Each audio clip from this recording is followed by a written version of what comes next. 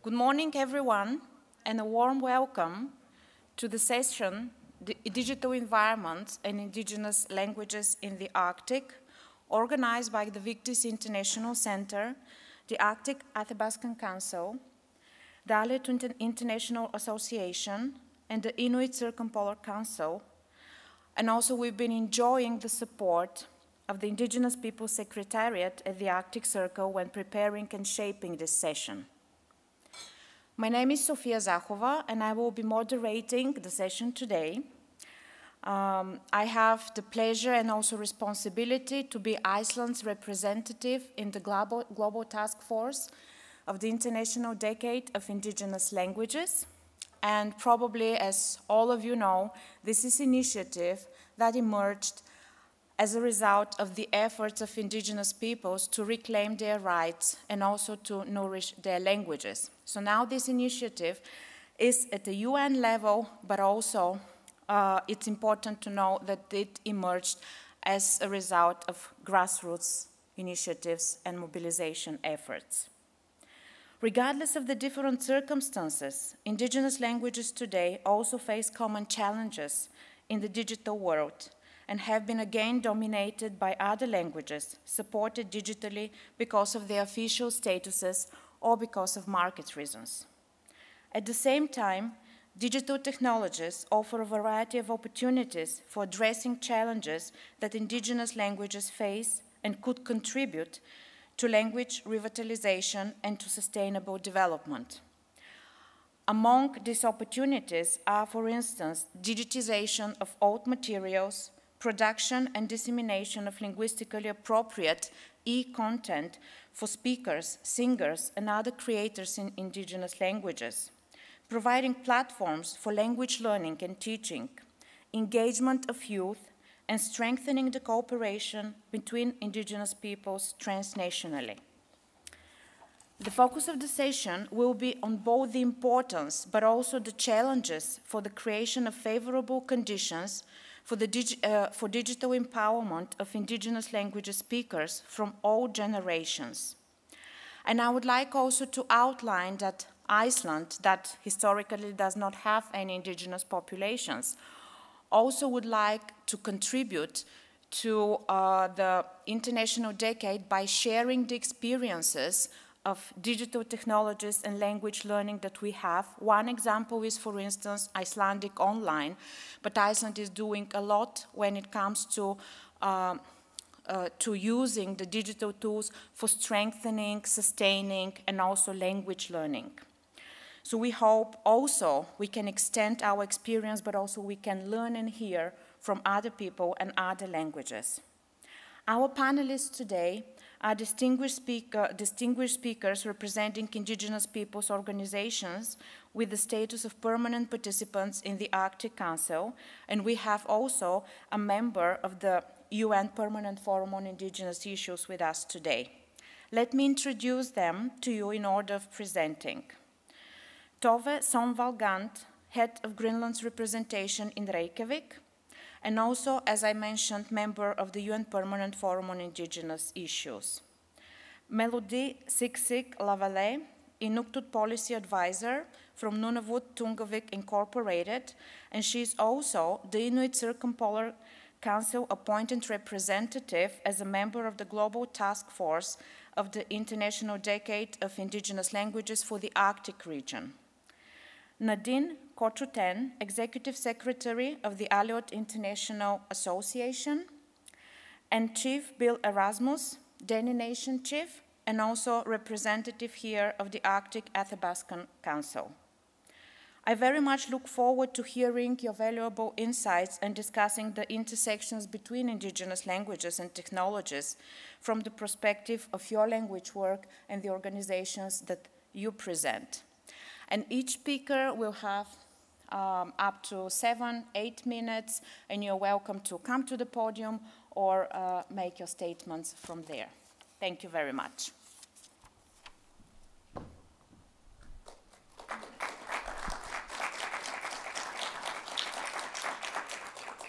Tove, please. Thank you, Sofiya.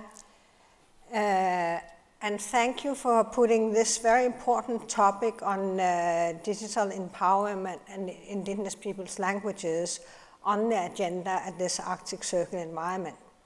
As Sofiya mentioned, we are just at the beginning of the United Nations International Decade on Indigenous Languages that is hosted by UNESCO. And as we heard, they also have some bodies, and where my neighbor here, Melodie, is also part of the steering committee. And just to, I mean, the idea of an international decade on indigenous languages actually came through a resolution of the UN General Assembly. It's in its annual resolution on indigenous peoples' rights. And UNESCO, as you know, and the steering together with the Global Task Force and the steering committee has also made a global action plan, and where digital empowerment is very much part of, is also included. And this is, when I take on my hat as member of the UN Permanent Forum in Indigenous Issues, this is also something that we follow very closely from the Permanent Forum. Now, allow me now to zoom into Greenland. Gadaalisut, Greenlandic, is the official language of Greenland.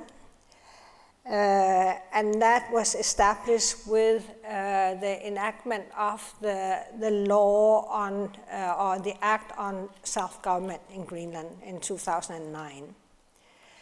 And then in 2010, a new law, legislation was also adopted on our language, on Gadaalisut, and it establishes the Language Council on Language, which is mandated with the task of developing terminology and improving terminologies. And then we also have a Place Names Council, and this is also important to bear in mind. I mean, many of the Arctic explorers coming to Greenland have over the years sort of, oh, this mountain, that is Fridtjof Nansen's or whoever, or yeah, whoever's land or mountain. So the Place Names Council is actually working on Greenlandicizing the many place names, or bringing them back to our own original place names. And then to work with them, we have a language secretariat, which is actually the engine, the work shop of the Greenlandic language, and where they are also involved in the development of terminologies, making dictionaries, and also very much involved in, or actually has a leading role in developing language technologies for the Greenlandic language. Well, all that being said, you would think that the status of the Greenlandic language, Gadaalisut, is perfect in Greenland. This is, however, not true. We see that Danish is still very dominant in workplaces, and that also goes for the public administration in Greenland. And that is even though that all political decisions have to be made in Greenlandic. But then, in reality, among us as officials down in the machine room, all documents are bilingual, Greenlandic, Danish, and as officials, we also use Danish a lot. And then also when we look at education, I mean, we are faring pretty well when it comes to elementary and lower secondary education, but then when you come to upper secondary education and onwards, tertiary education, then the Danish language becomes very dominant in the textbooks. And then another thing is also the challenges or the threats that we get to the use and the vibrancies of our language, especially among children and youth, is what comes via the internet. I think I have mentioned it at several occasions, but I mean, we are actually in a situation where China, I mean, dictates which language our youngsters should speak. And I mention China specifically because they own the internet platform called TikTok, which is really the everyday life of even very small children in Greenland. So suddenly you see very small children in Greenland who, rather than speak their mother tongue, Greenlandic, speak English with each other, or if they're bilingual, then okay, instead of speaking Danish, then they will speak English with each other. So that is a challenge. Against that background, Naalakkersuisut, my government, the Greenland government, hosted a seminar in 2022 where they addressed many of these issues and came up with a number of recommendations. And there are several, but I will just mention a few that is very, very important for our topics today. And that is that there is need for much more linguistic research in our language, Karaatlisut. I mean, we have seen a positive development recently where a budget was allocated to our university, UNPFII, so that they eventually can, in the language Karaatlisut department can develop more of a more linguistic research capacity in our language. So that is very positive. And another thing is also what was pointed at was the need for more research, but also capacities for the development of digital platforms, the digitization of Karaatlisut. I think as Karaatlit, I think many of our younger people are actually quite, has been very open into the world of IT technologies. So we have many technicians within IT technologies, but the challenge is that of combining that of really being involved and engaged and have a solid knowledge of Karaatlisut, your own mother tongue, and then combining it with your tech whiz capacities. Naalakkersuisut, my government, is firmly committed to the continued strengthening of our language, but also, and that also means that of winning new domains. For us to eventually succeed, it also requires commitment from each and every language user in Greenland. Educators, parents, etc. We all need to be involved. But it also requires international cooperation on this. And this goes both for international cooperation in linguistic research, among policymakers, in technological innovation in languages. And it also, because technological innovation is really so important also to feed into artificial intelligence, which can be then have a more empowering effect if we use artificial intelligence wisely. So this also means that the international big tech companies take more of a responsibility of their products, but also in investing in indigenous languages. I know that, for instance, in Inuktut, you had a good example. You will probably mention that, Melodie, on having Inuktut use on Meta, which is now known as earlier known as Facebook. And the Sami also have had good experiences. But the big tech companies need to take more of a responsibility and invest much more in indigenous languages. Because I think we come to a stage where indigenous languages and the digital empowerment in indigenous languages should be defined as a global public good. So with these words, I will end. And sorry for taking a bit too long.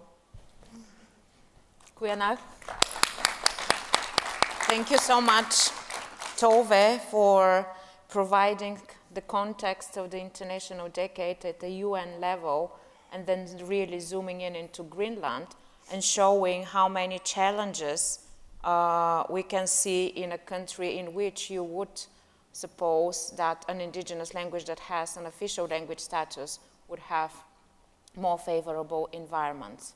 And thank you also for listing all the needs and challenges and how they need to be addressed, up to the really need for support and allies also beyond indigenous peoples with the commercial companies in the IT sector.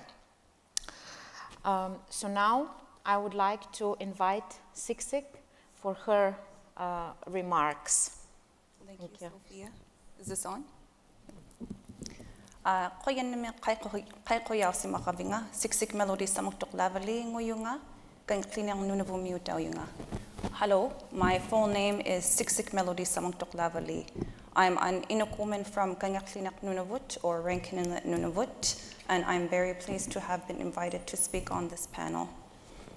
At Nunavut Tunngavik Incorporated, in my role as Inuktut Policy Advisor, as well as ICC's appointed Arctic representative on the Global Task Force of Indigenous Languages for the International Decade of Indigenous Languages, as Tove had mentioned, I've had the opportunity to hear from the international Inuit community many times about their hopes and their challenges when it comes to our language, especially when it comes to accessing digital resources in our language. This past July, the ICC held an Inuit delegates meeting in Ilulissat, where the international Inuit community met and held focused workshops over a period of 4 days about areas that concern our livelihoods. And I had the opportunity of hosting one such workshop with Aleut, president of NTI, and member of the United Permanent Forum on Indigenous Issues. The theme of that workshop on what Inuit would like to see done to protect, promote, and revitalize our language over the period of Indigenous languages and beyond. I was moved to hear from many Inuit who shared stories about feeling isolated from their communities because they had lost their language, or because they had to move to an urban location, whether for education, for work, or due to lack of housing in our communities.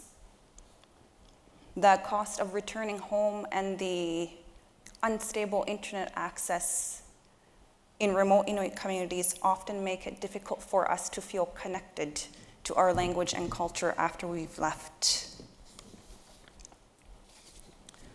As an Inuktut language reclaimer, it is my dream that my daughter, my 6-year-old daughter, will be an Inuktut language warrior, and she will not have to face the same barriers that I and many other Inuit have faced growing up.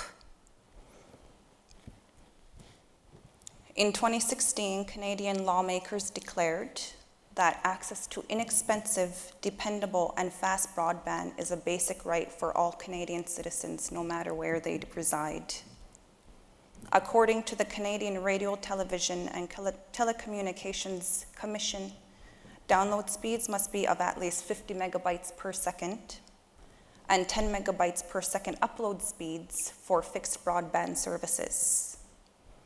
In Nunavut, one of the more affordable service providers is $100 Canadian or 70 euro for 120 gigabytes for 5 megabytes per second upload speed. Canadian law says it must be 50 megabytes per second.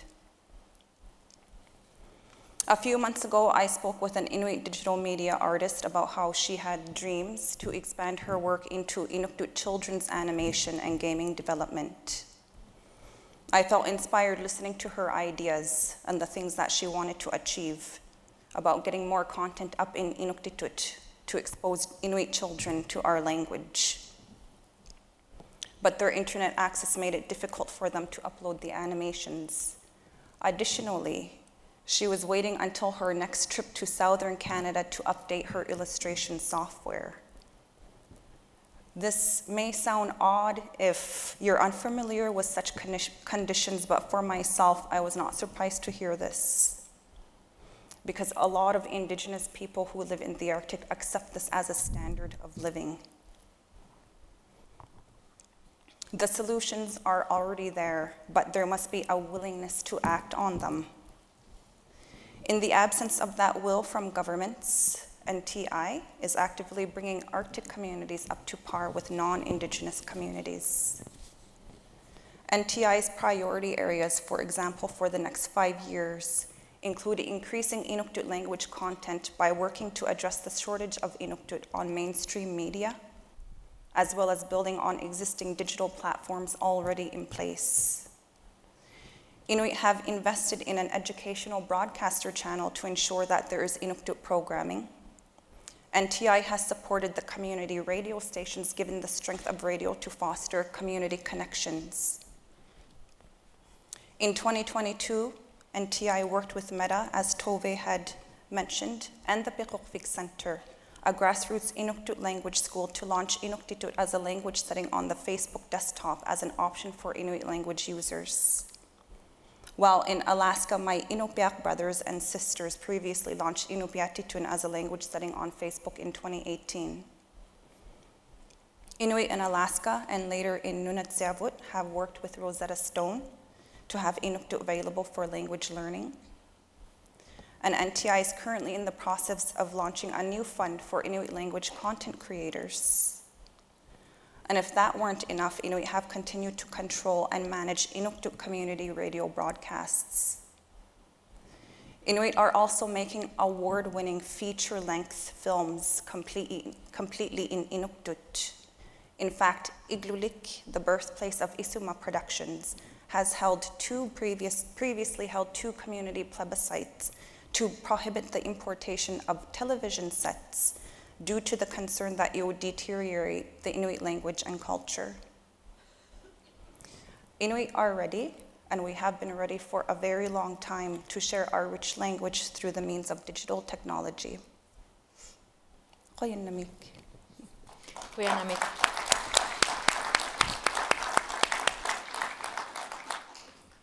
Thank you, Siksik, for providing highlights from the current developments when it comes to your area and support for Inuit language and culture, but also for bringing one important point, that is solutions and will versus implementation and support, which is probably something we can discuss also later.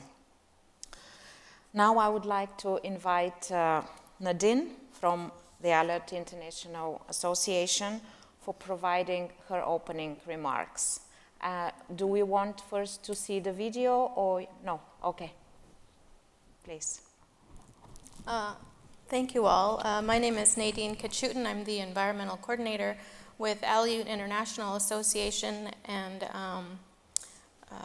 it's great hearing all of the programs and stuff you have going on with your Inuit language. It's very inspiring. I'm not a speaker of the Aleut language, which is what we call Unungam Tunu, but I do have a short video to show you. And speaking on that video is our former president of our board, Sally Swetsoff. But before we show that, to give you a little bit of background, the majority of the work that I do for Aleut International is working directly with our Aleut tribes in the Aleutian and Pribilof region of Alaska, and working with them on their environmental programs that have to do with solid waste management, air quality, and climate change initiatives. So the video that we had made was translating the Leo network about cartoon into Unungam Tunu, just as a way to, well, it seemed like a small task when I offered to do this, and it's about a minute and a half long, and I just assumed that our friends at our at another Aleut organization in Anchorage, who has a large cultural heritage program that I'll talk about a little bit later, that somebody within their staff in that department would be able to easily translate this video and, you know, this very short dialogue for me. And I was told that it's of a very technical nature because of where our language is. It's very much in danger of being lost. We have about 3 dialects. So there's an eastern dialect of Unungam Tunu, a western dialect, and also a Medni Island dialect, which was spoken on Medni Island in the Commander Islands by our Russian Aleut family. And the 2 fluent speakers on our Russian side have passed on last year and the year before, so I think we're down to less than 20 speakers worldwide who can still fluently speak our language.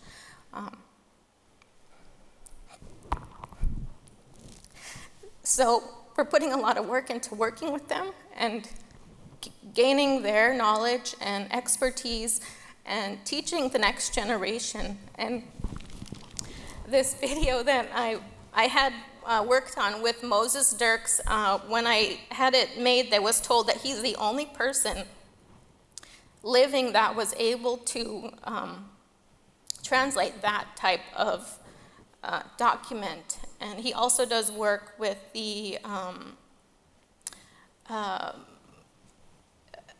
he also works with an APIA at their Cultural Heritage Department, and he requested that Sally Swetsoff help him with the translations.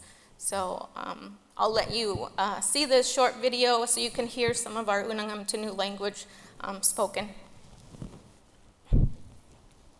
Leo awam satka hadan ako. Wan slum kugan anqaqilaqana huzugan thin isqanako.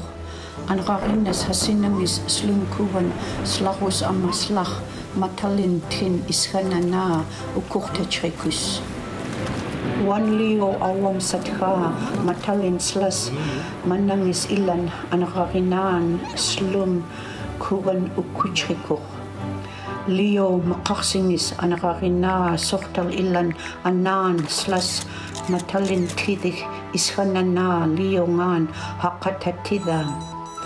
Wan Leo awam satka slam tukungis ama alaqskin anaqaqinangis haqatanangis ilaqtingis tutakus. Anaqaqinam haqulaqulangis ilaqtingis tingis kidukus. Kartas ilachtin Søvndahl anrarinas slas matallin sluganach kugantin isranana ukurtaqalikus. Matallin slachtin isranana hadan tunum kakakurt. Slag mataltin isranana idachtallakan agumis tingis kidul hadan tunum kakakurt.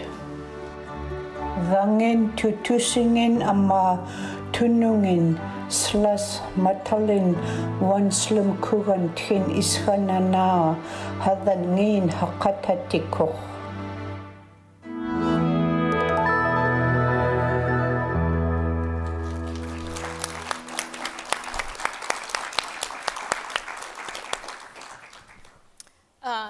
Just a little bit more background about that video. And working with Sally Swetsov, she has been, traveling occasionally for us. She was the president of our board for a number of years, so some of you may have met her.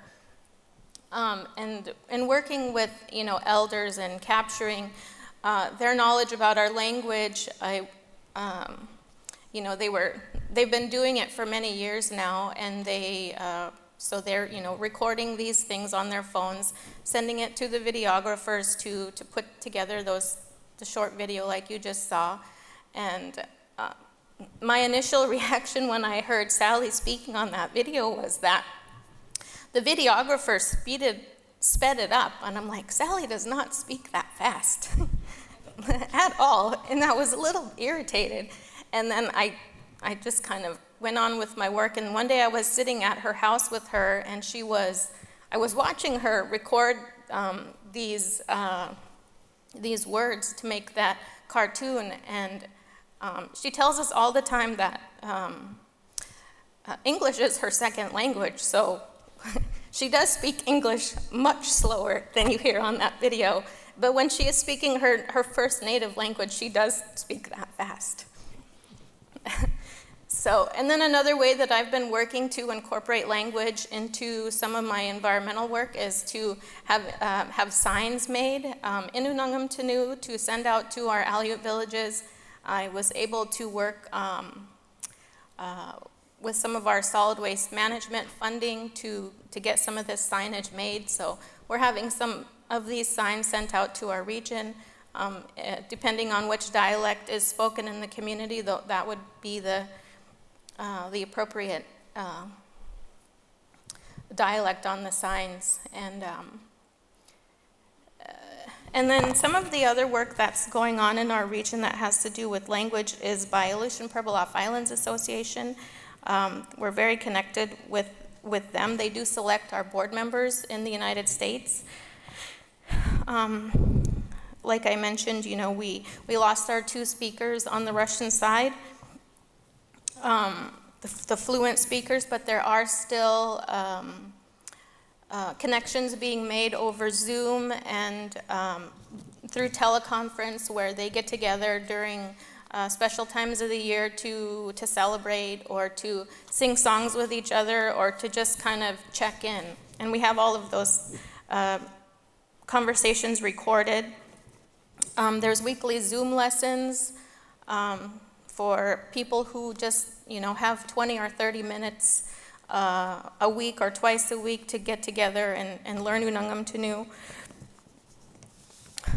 They're working with a lot of different elders to hear their story, to listen to them speak in Unangam Tunu, and then transcribing and translating all of that. And one of the things I learned about recently that our region is doing that has to do with language is they're implementing a program with a grant from the Department of Justice Office for Victims of Crime to assist victims of crimes through cultural healing by developing culturally relevant material and media. And this is pretty much newer for our region. There's travel money there to support people to come to the culture camps that are held all throughout our region in the year. All the way from young kids up through adults can come and learn how to make the beaded headdresses. Can we see the next slide, please? to have the regalia making, to make the bentwood visors, to learn language, to learn how to butcher seals and caribou, learning how to still work with our traditional foods.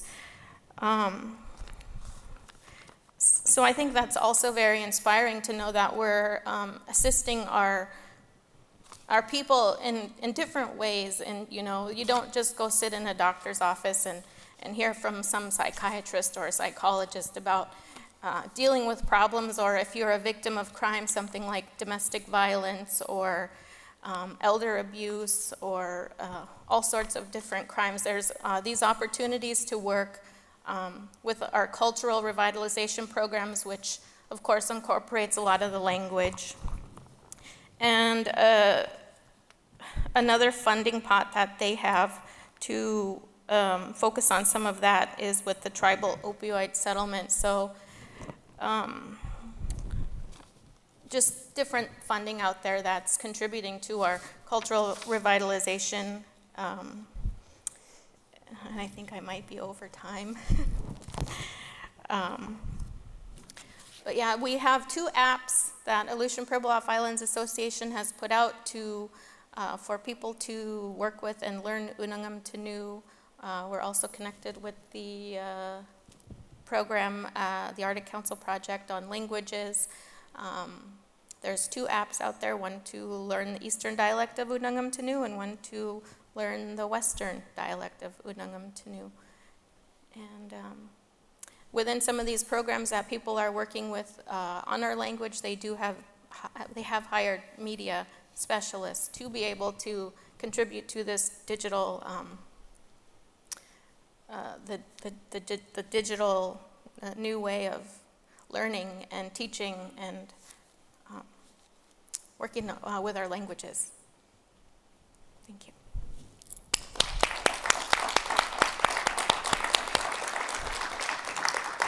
Kagastako, thank you so much. This is the first word I learned now, but I promise to learn more and try the apps that you mentioned. And thank you so much for bringing really one important point, that when we are talking about extinction and endangerment, we're really talking about critical figures of only 20 or in some area 2 people or a person, which is really really something that needs to be addressed. And thank you for the work, for sharing the work that your association is doing, and other parties utilizing digital technologies and also using tools like videograms and others to spread knowledge and information also, including in your language. Now we are moving to our last panelist, Chief Bill Erasmus, who will provide some notes and highlights from the work of the Athabaskan Council and Dene Nation. Thank you. Thank you very much. I'll speak my language a little bit so you have an idea of what it sounds like. It's somewhat different than the other 3 languages, or 2 languages you've heard. So, Masi, Gamadon Izni, Dene Yati, Natsodie, Masi, Tsaku, Tai Tsaku, Gonde Nizni. What I said was, I'm very happy to be here to present with these other people to talk about our languages, which are a priority and mean so much to us. Language is so important, and I think we could probably talk a lot about the importance. For example, we are called Dene.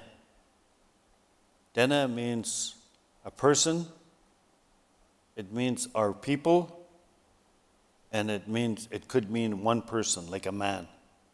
So depending on how you use it,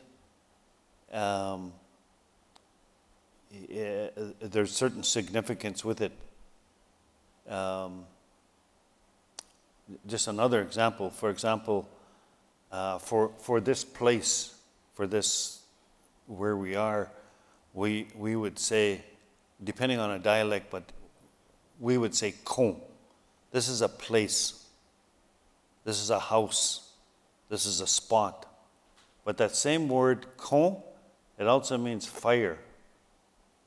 So depending on how you use it, and then, I mean, there's so much to it. I could speak a lot about that, but just fire, your home, your warmth, all of those things.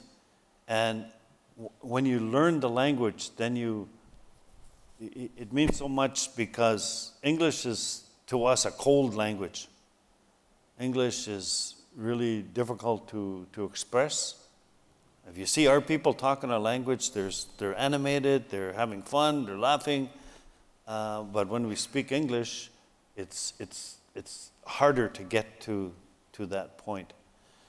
Again, Dene, it relates directly to our land. De is a river or water.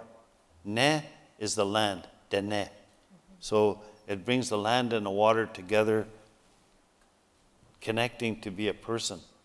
So we're directly attached to the land. We are doing a number of things in our part of the world where I'm from, and that I can really only speak for that to a large degree. But the Dene were a huge family. The Arctic Athabaskan organization represents people from the Northwest Territories, which is in Canada, and the Yukon, which is in Canada, and our people in Alaska. But there are southern Dene. They go all the way down to Mexico. The Navajo, for example, are Dene, language very similar to us. And some of you may have heard of Geronimo.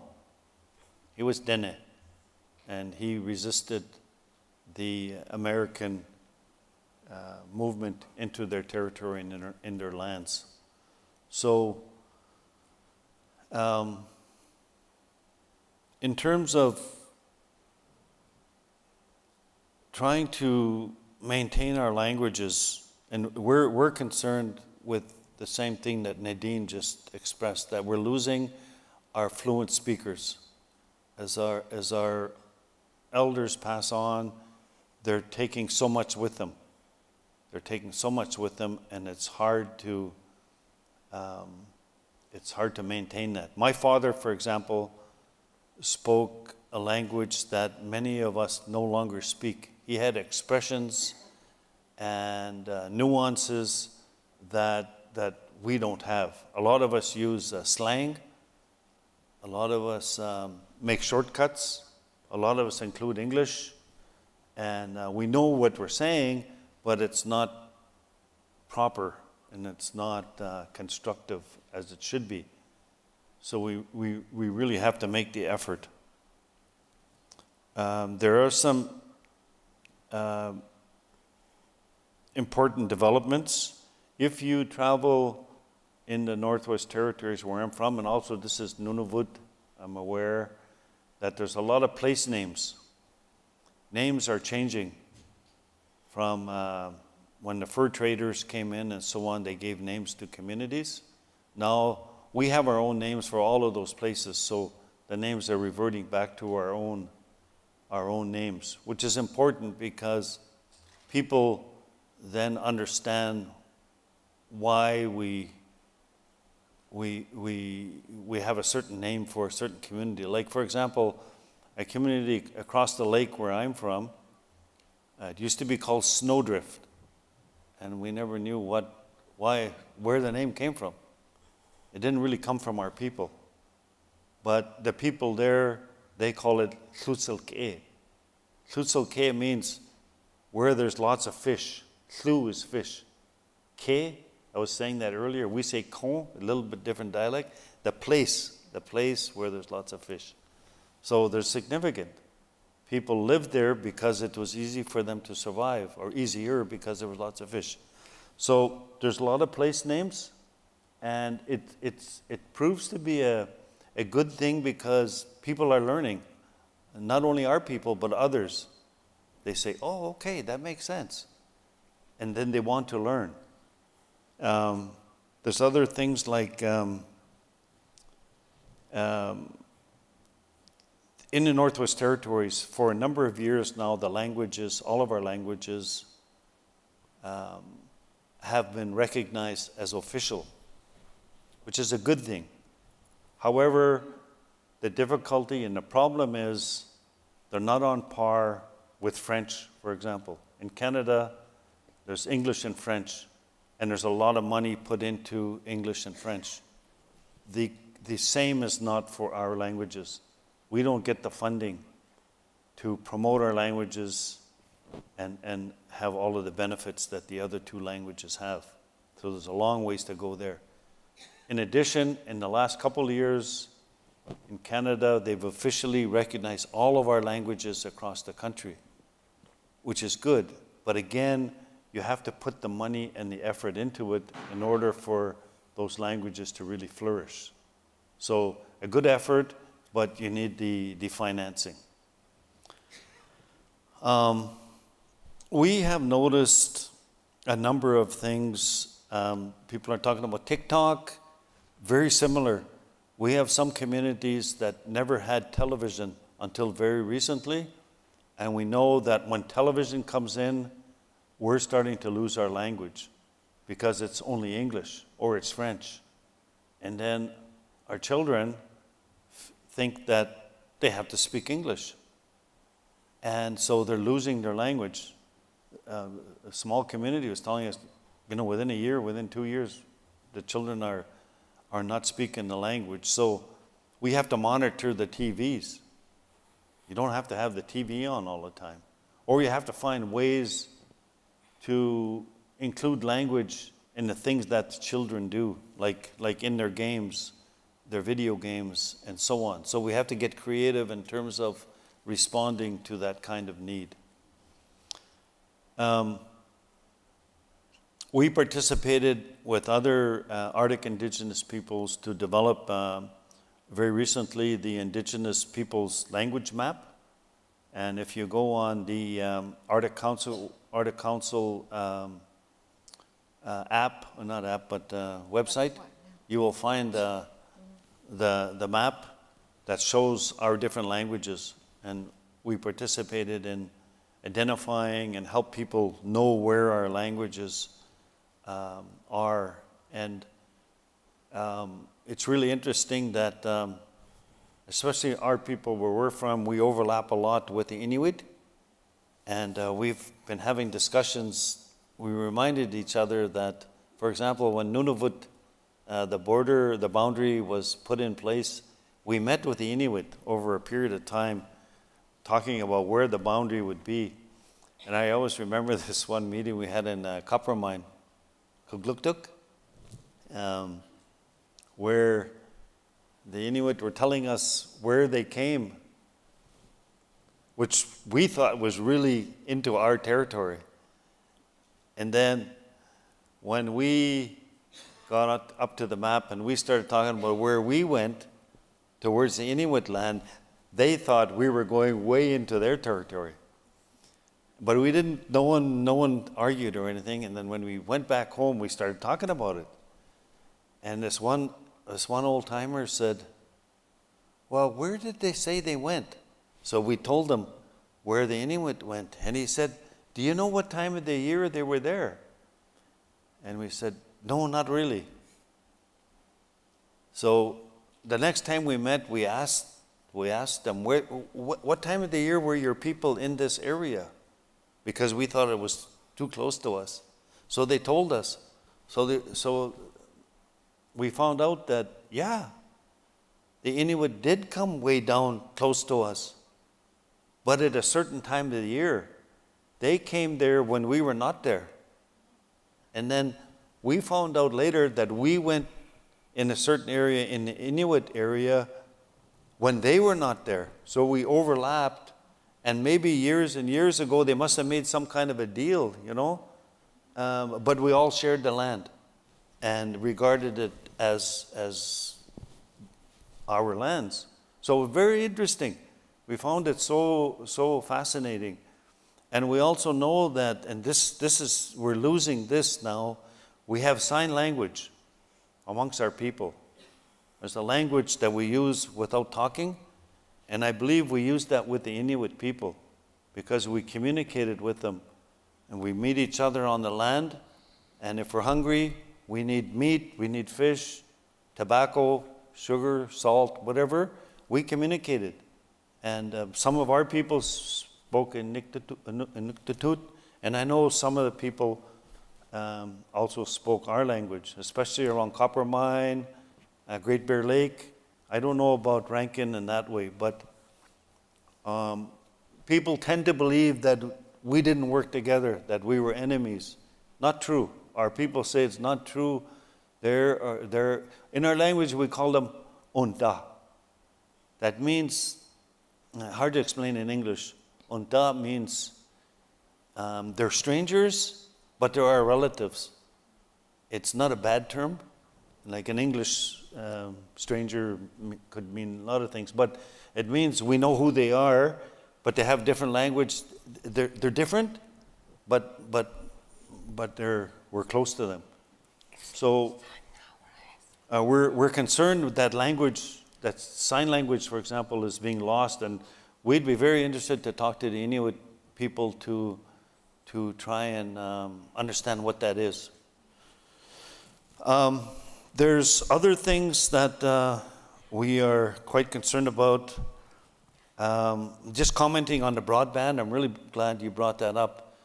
For example, it's very expensive. It's very expensive. We have to pay a certain amount of money every month for a certain amount of broadband. And once you use that up, that's it. Or you have to pay more. Now you go south, no such thing. It's unlimited. It's unlimited and it's fast. So there has to be greater effort to do that. Now, I have other things to say, but I know I can add them in before the end of the day. Thank you. Thank you so much. Masicho.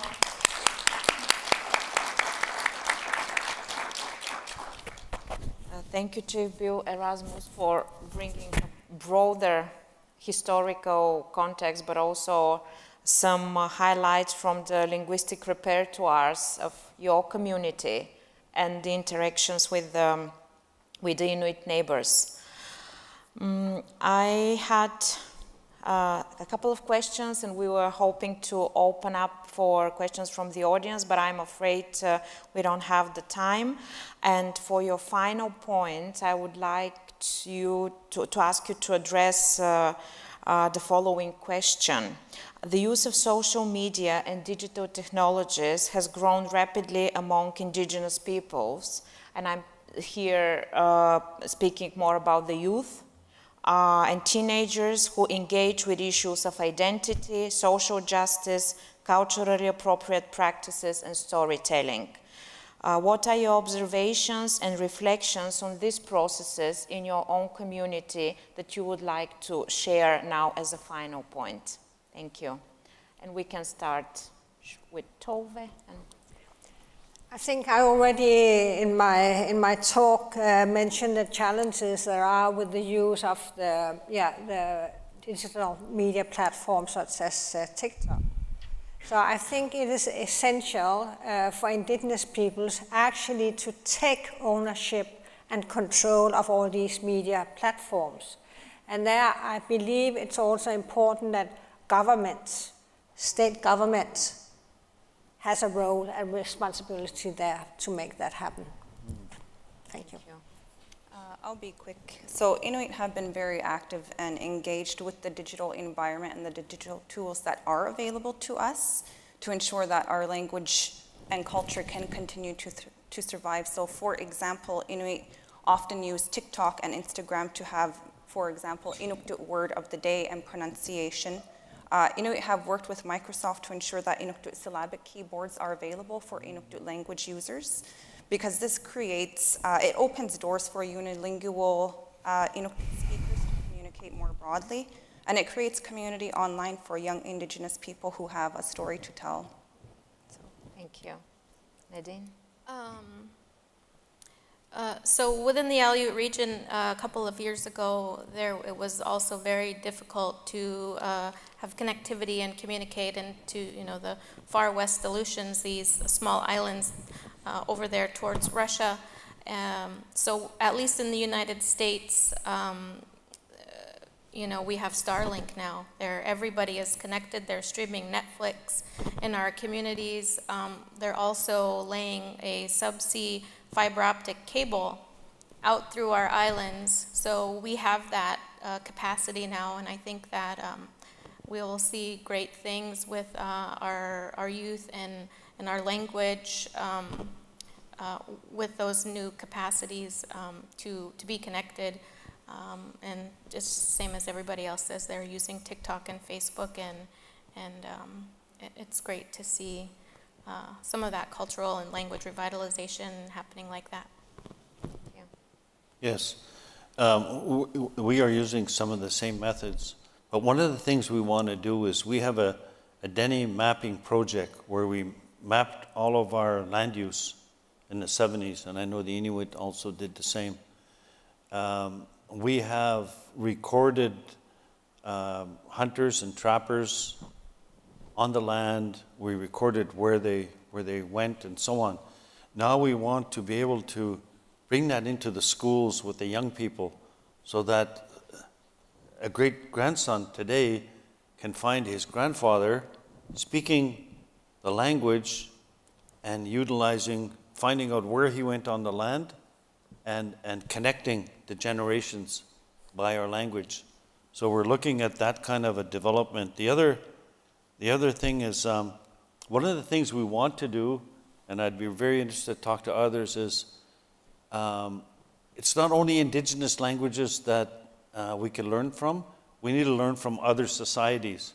How have the Jewish people maintained their language? How have the Asian people kept their languages? And so on. We should have a bigger meeting to bring in all of these peoples to help us so that our languages do not diminish anymore, and learn from each other and communicate. Thank you. Thank you so much. And let me once again thank you for being here with us and sharing these important points from your work and the organizations you represent. And let's hope that we will continue the dialogue at the next assembly and in the meantime at other forums that relate to languages and Indigenous peoples. Thank you so much.